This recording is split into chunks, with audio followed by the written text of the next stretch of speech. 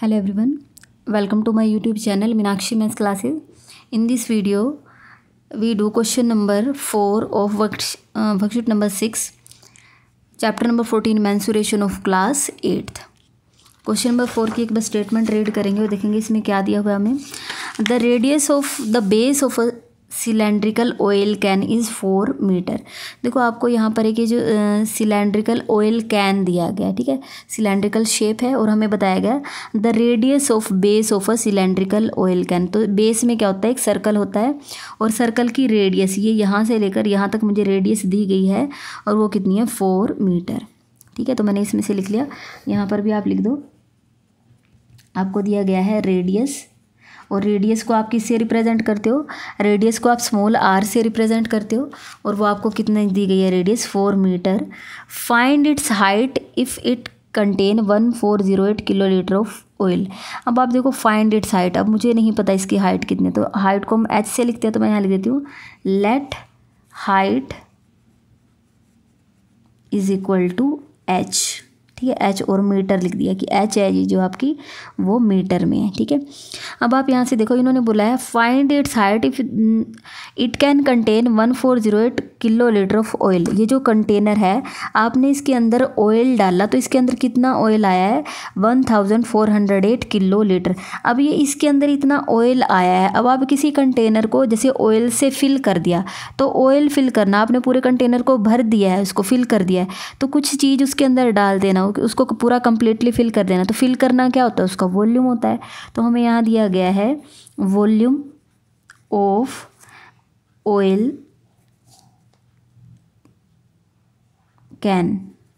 Oil can है ये आपका और इसका वॉल्यूम आपको दिया गया 1408 किलो लीटर दिया गया है. ठीक है, अब आप वॉल्यूम देखो, ऑयल कैन है वो आपका किस टाइप का है, सिलेंड्रिकल है. ठीक है, अब आपको वॉल्यूम फाइंड करके दिया गया, तो यहाँ से देखो वॉल्यूम का फॉर्मूला क्या होता है.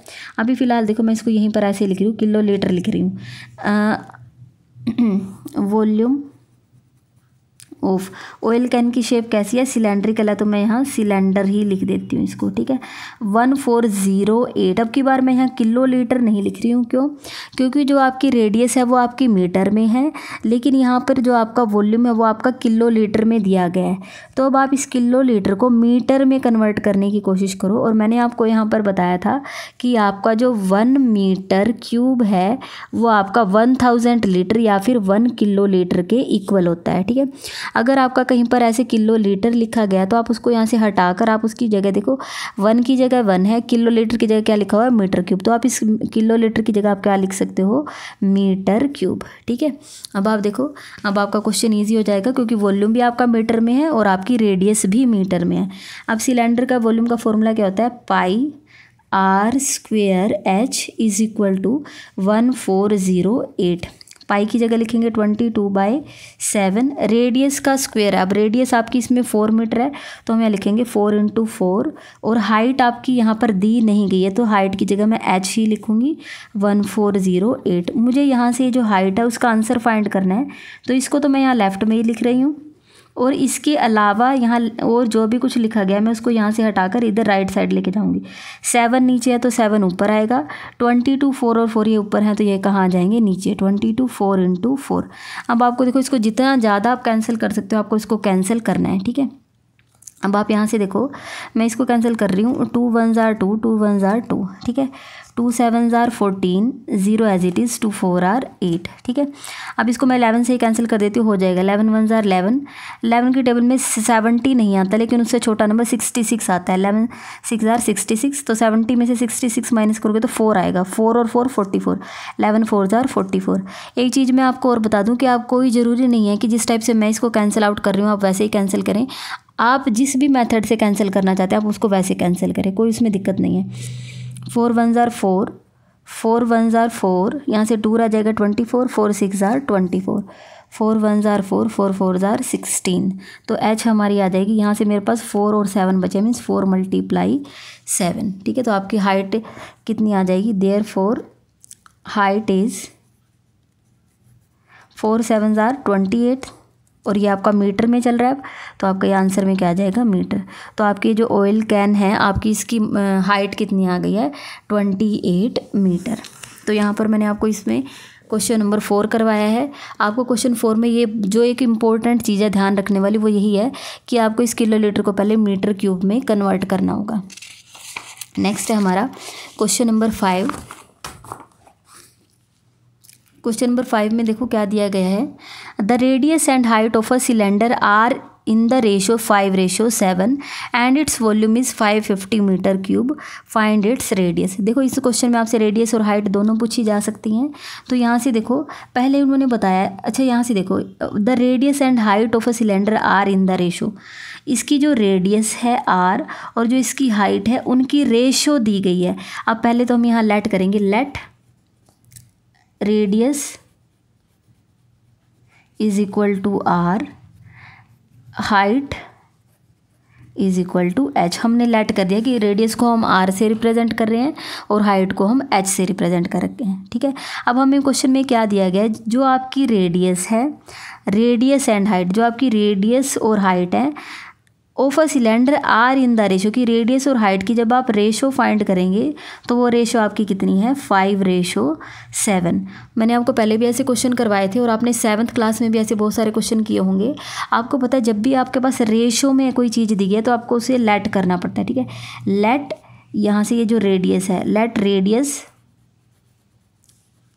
रेडियस आर आपकी क्या आ जाएगी, रेडियस के लिए 5 है तो आप इसको लिखोगे 5x। देयरफॉर जो आपकी हाइट है, हाइट h, वो आपकी कितनी आ जाएगी, r के लिए 5 था तो 5x लिख दिया, h के लिए 7 है तो हम इसको लिख देंगे 7x। डायरेक्ट 5 और 7 लेके मत करना, उससे क्वेश्चन में आपकी गलती हो जाएगी। आप ऐसा मत करना कि radius is 5 and height is 7, क्योंकि रेडियस और हाइट हमें 5 और 7 नहीं दी गई हैं, वो रेशो दी गई है। तो रेशो का क्वेश्चन जब भी आया आप उसको 5x और 7x लेट करेंगे, ठीक है। एक को लेट किया, दूसरा अपने आप आ गया, ठीक है। अब हमें इसमें दिया गया है वॉल्यूम इज़ 550 सेंटीमीटर क्यूब। यहाँ मुझे ये निकाल के दिया गया है volume of cylinder, volume of cylinder मुझे दिया गया है, यहाँ पर क्वेश्चन में ही निकाल के दिया गया है 550 सेंटीमीटर क्यूब, ठीक है। अब मैंने आपको पहले भी बताया कि अगर किसी का वॉल्यूम निकाल के दिया गया है तो आप उस वॉल्यूम की जगह उसका फॉर्मूला राइट कर दो। तो सिलेंडर के वॉल्यूम का फॉर्मूला होता है πr²h और यहाँ से इक्वल आ जाएगा 550। पाई की जगह क्या, देखो अब आपको इसमें क्या करना है, पाई की जगह पाई की वैल्यू डालो, आर की जगह आर की और एच की जगह एच की। पाई की जगह लिखेंगे 22/7।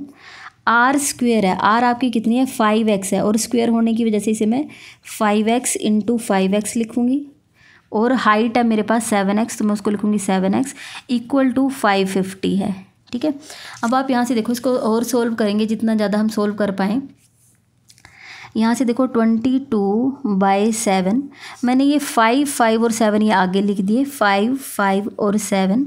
और यहाँ पर देखो x और x है, इनके साथ मल्टीप्लाई में है। ये 5x का मीनिंग होता है 5 × x, 5 × x और यहाँ 7 × x।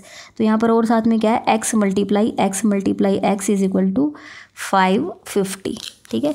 मैंने 5 और 7 आगे लिख दिया, x पीछे लिख दिया। अब आप यहाँ से देखो x × x क्या होगा, x⁻³ आ जाएगा। यहाँ से 550, ये जो इसके x के अलावा ये जो चीज़ दी है हम इस सबको कहाँ ले जाएंगे, राइट में। 7 नीचे से कहाँ चला जाएगा, ऊपर। 22 5 7 ये अब ऊपर हैं तो ये कहाँ आ जाएंगे, नीचे। 22 5 एंड 7। अब आप इसको कैंसिल करो, जितना ज़्यादा कैंसिल कर सकते हो उसको कैंसिल करो। 7 1s are 7, 5 से इसको कैंसिल करो, 5 1s are 5, 5 1s are 5, 5 1s are 5 and 0 as it is. 5 1s are 5, 5 2s are 10, तो यहाँ से 1 बचेगा, 10 बन गया अगेन। 5 2s are 10 और 22 से 22 कैंसिल हो जाएगा 1 पर। तो यहाँ से देखो x⁻³ मेरा क्या आया, यहाँ से ऊपर से भी सब कुछ कैंसिल होके 1 है और नीचे से भी सब कुछ कैंसिल होके 1 है, तो 1 आया है। तो मैं यहाँ से देखो ये जो x³ है, अब 1 को हम 1³ भी लिख सकते हैं, क्योंकि देखो 1 × 1 करके 1 ही आता है, ठीक है। तो हम 1 की जगह 1 का क्यूब भी लिख सकते हैं। अब लेफ्ट हैंड साइड और राइट हैंड साइड बिल्कुल इक्वल है, पावर के इक्वल है 3 3। तो x हमारा किसके बेस को कंपेयर कर लेंगे तो x हमारा किसके इक्वल आ जाएगा, 1। x की वैल्यू कितनी आ गई है, 1। अब हमें इसमें से बतानी है, क्वेश्चन देखो एक बार, फाइंड इट्स रेडियस, ठीक है। तो मुझे यहाँ से रेडियस फाइंड करनी है, तो मैं यहाँ लिखूँगी देयरफॉर रेडियस, ठीक है। मैं यहाँ इस क्वेश्चन में रेडियस और हाइट दोनों ही फाइंड कर दूँगी, रेडियस एंड हाइट दोनों ही लिख रही हूँ। रेडियस को मैं r से रिप्रेजेंट कर रही थी और हाइट को h से। अब आप अपने क्वेश्चन में यहाँ देखो, आपकी रेडियस है 5x और हाइट है 7x, तो हम यहाँ लिख देते हैं रेडियस थी हमारी 5x और हाइट थी 7x। तो यहाँ लिखो 5 और x की जगह मुझे आंसर में क्या लिखना है, यहाँ पर 1, ठीक है। तो 5 1s are 5, 7 1s are 7। तो आपकी रेडियस तो आ गई है 5 सेंटीमीटर और आपकी हाइट आ गई है 7 सेंटीमीटर। अब आप यहाँ देखो कि सेंटीमीटर क्यों लिखा है, क्योंकि वॉल्यूम आपका सेंटीमीटर क्यूबिक में था तो हमने इसके पीछे सेंटीमीटर लिखा है। यहाँ सेंटीमीटर क्यूब मत लिखना, क्योंकि रेडियस और हाइट आपकी एक मेज़रमेंट होती है, एक लेंथ के टाइप से होती है और लेंथ हमेशा मीटर या सेंटीमीटर में होती है, इनकी पावर नहीं लिखनी, ठीक है। तो देयरफॉर आपका आंसर आ जाएगा रेडियस इज़ 5 सेंटीमीटर और हाइट आ जाएगी 7 सेंटीमीटर। आपके दोनों आंसर आ जाएंगे। आपके बुक में सिर्फ रेडियस पूछी गई है, मैंने हाइट भी आपको निकलवा दी है, क्योंकि कई बार पेपर में आपसे पूछा जाता है फाइंड हाइट, तो हाइट को हम यहाँ से फाइंड कर सकते हैं। ये मीन्स थोड़ा सा एक्स्ट्रा करवा दिया, आप चाहो तो रेडियस तक ही फाइंड कर सकते हैं।